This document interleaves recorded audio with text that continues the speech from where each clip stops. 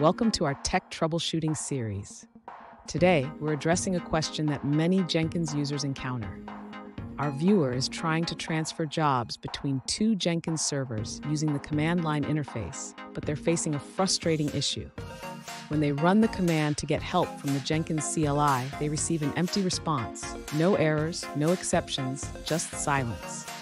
Let's dive into this problem and explore potential solutions together.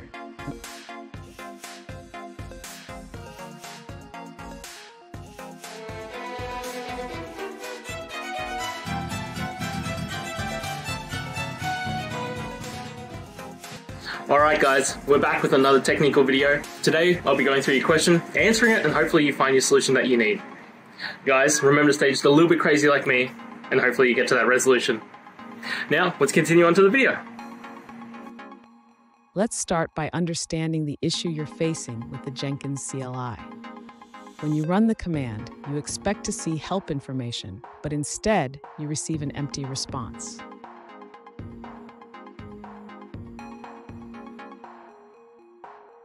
First, ensure that the Jenkins server is running and accessible. You can check this by opening a web browser and navigating to the Jenkins URL.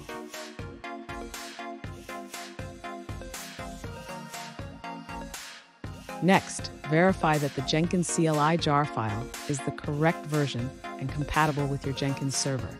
Mismatched versions can lead to unexpected behavior.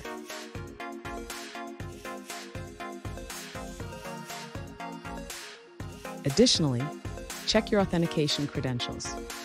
Make sure that the user has the necessary permissions to access the Jenkins CLI.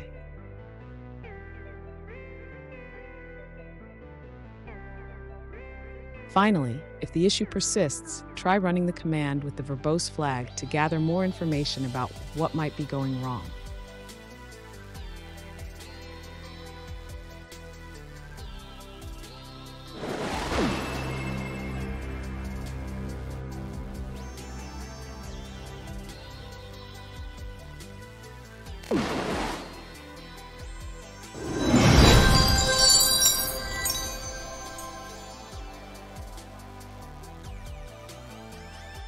Let's now look at a user-suggested answer.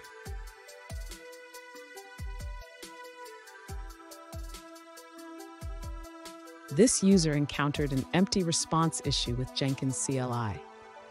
They discovered that the problem was due to using the wrong address, which pointed to Nginx instead of the Jenkins server.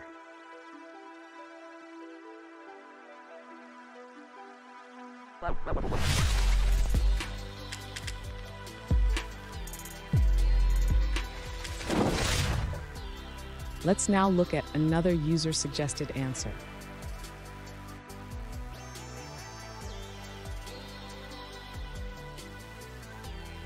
If you're experiencing an empty response from Jenkins CLI and your Jenkins is on Linux behind an Nginx reverse proxy, here's what to do.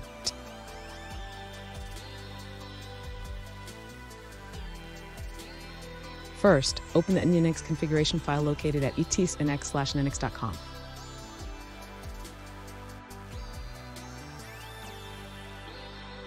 Next, add these entries to the configuration: proxy HTTP version 1.1, proxy request buffering off, and proxy buffering off.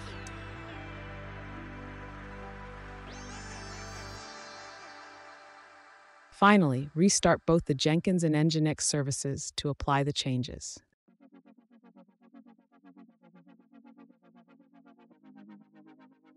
For more detailed instructions, check the Jenkins documentation on using Nginx as a reverse proxy.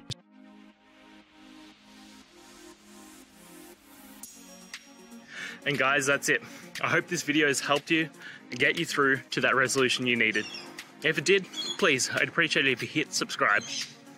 Now, until the next time that you need technical help, I hope you have a good one. Cheers.